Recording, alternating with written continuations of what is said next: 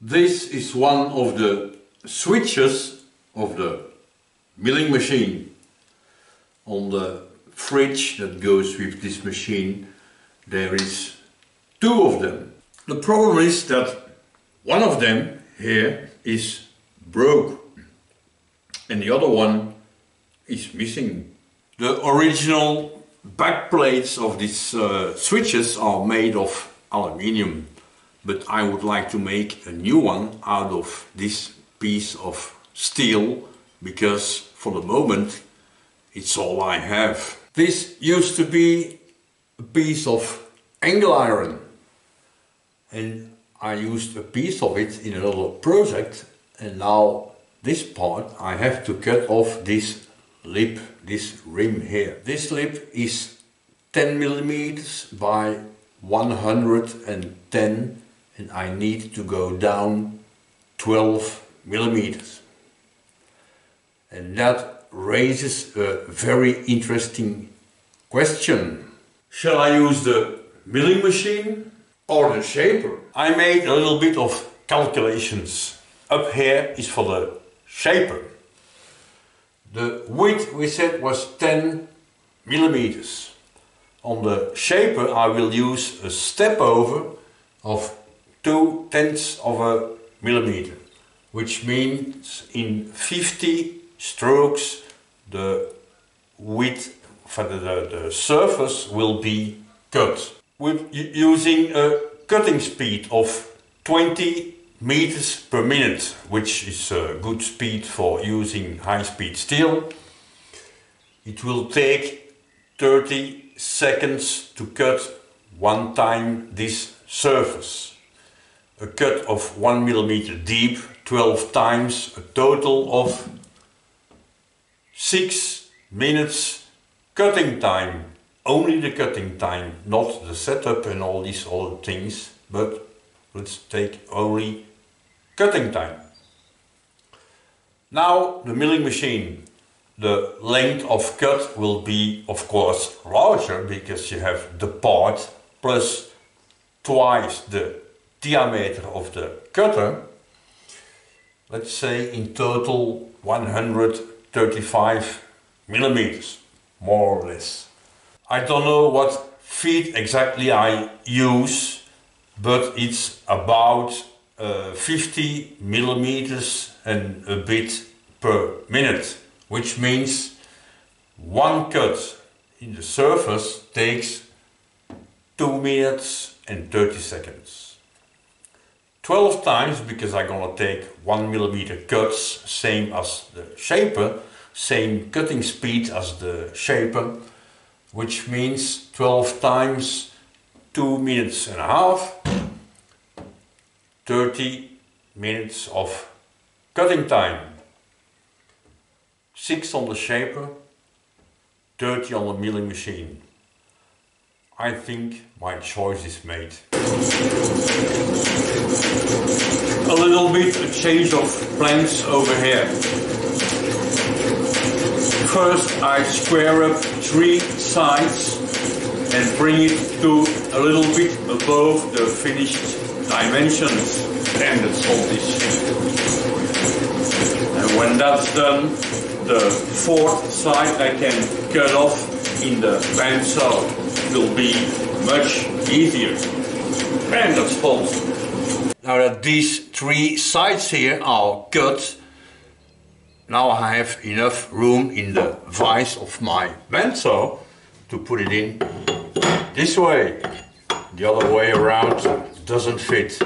First I will try like this, but I didn't trim this machine yet, still not, and so it refuses a bit to cut straight, but I'm gonna try anyway.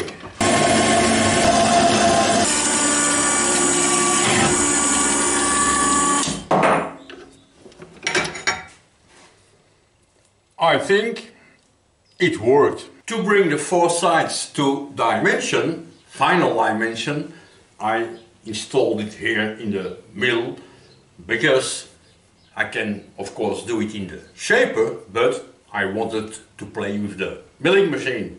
So now I installed it on parallels, so now I can cut two sides in one setup and then flip it 90 degrees to the other two sides and then drill a hole in the center so I can hold it down with a screw like this one. Let's do. Turn on the shower.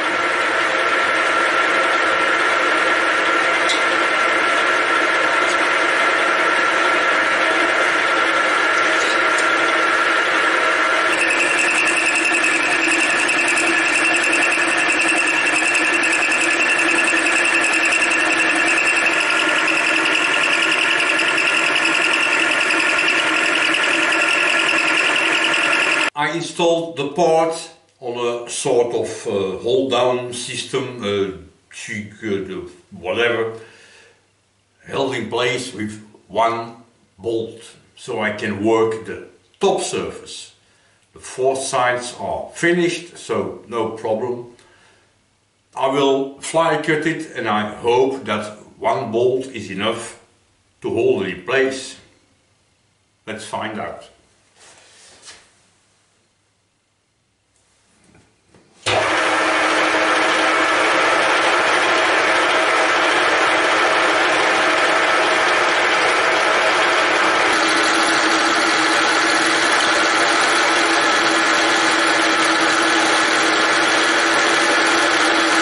This surface is now cleaned up and I'm ready to drill the four mounting holes.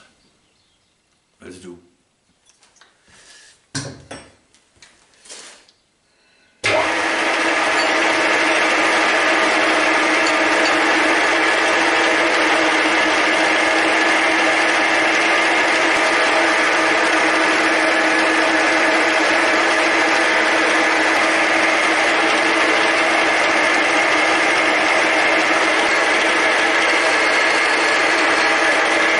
And a countersink.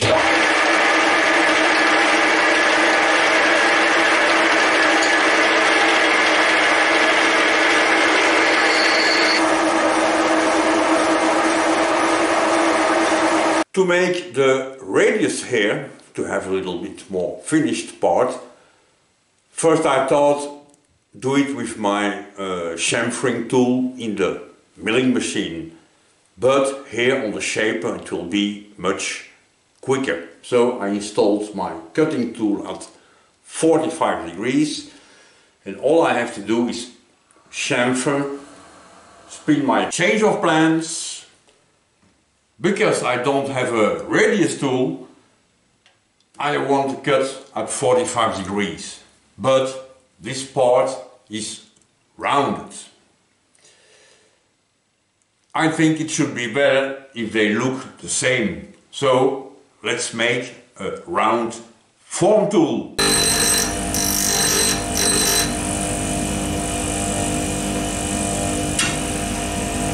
Something like this, for example.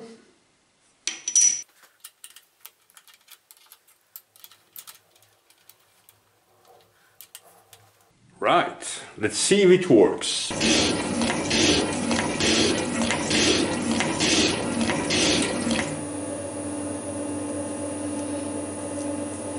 Looks round. While I had this part here in the shaper, I recut a bit the surface because I was not happy at all with the surface finish of the milling machine. So shear tool and now looks way better. Time to organize a little bit of lathe work, making this kind of bushing thing here where the mechanism goes through. Maybe I can use this piece of printer here, but first let's fit this shaft in here and this thing in here.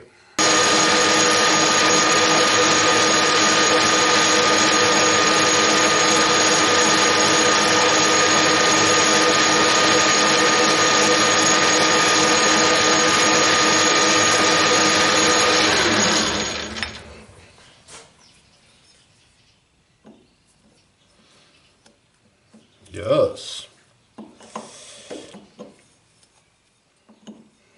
that will be a press fit. Just perfect. So far so good. I think it starts to look like something. I made this bizarre looking thing here, which should officially resemble this one. Of course, in Germany they made a way better job than I did, but it works.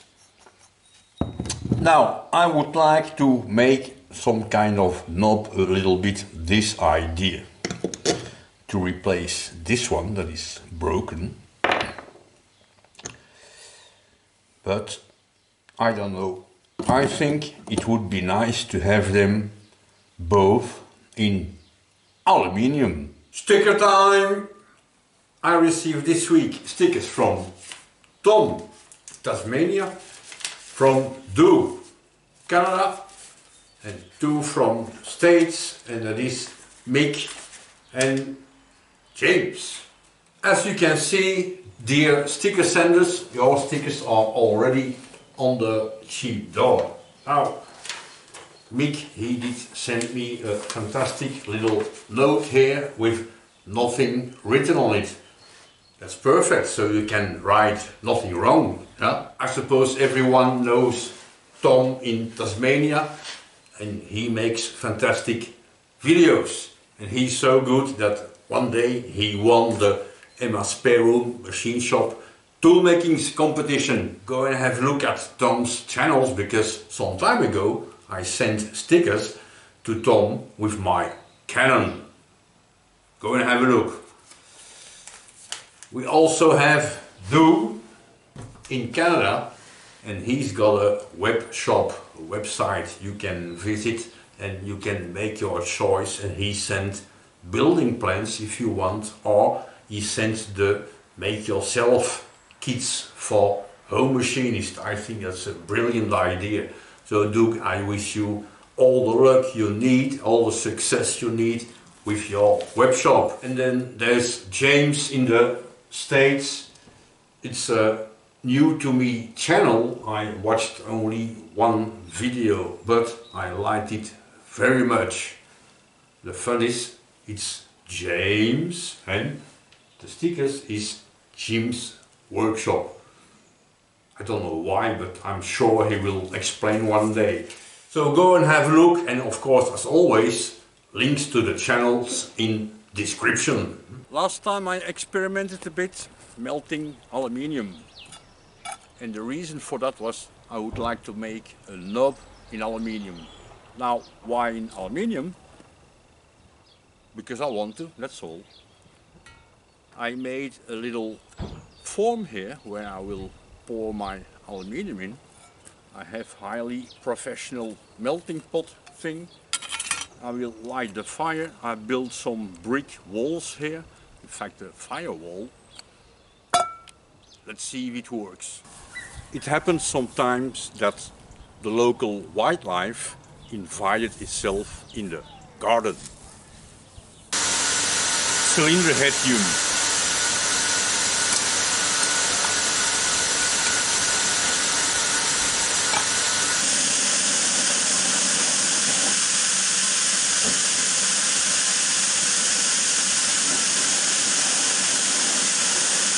Soup is ready.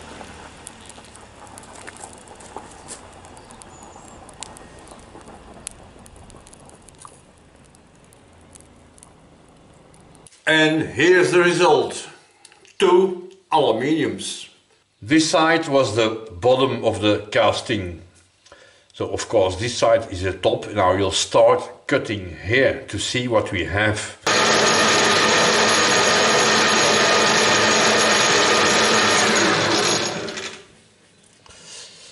Oh, that's not good.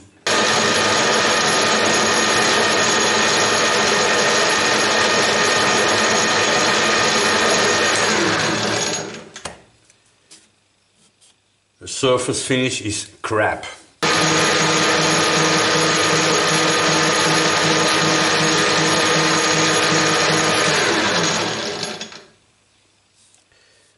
It starts to clean up.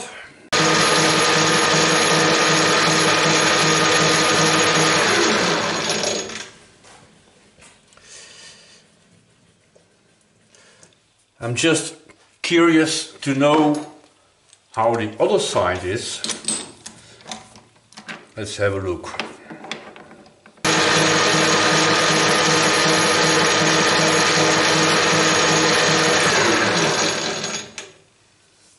Yes. And this is the progress so far.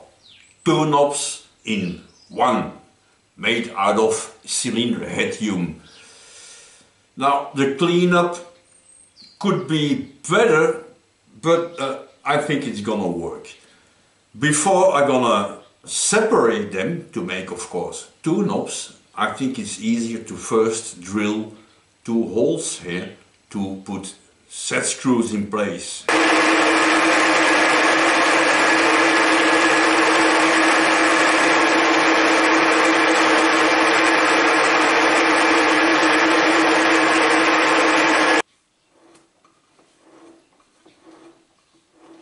The thing is drilled and tapped and cut in half. Let's make some features in here, a bit style, handle or something, whatever, we'll see.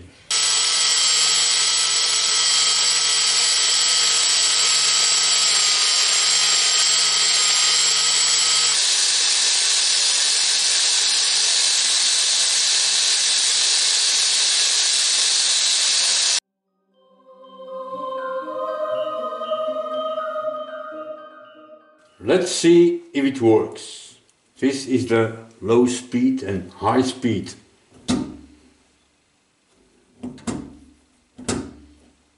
Yes. This is the main switch.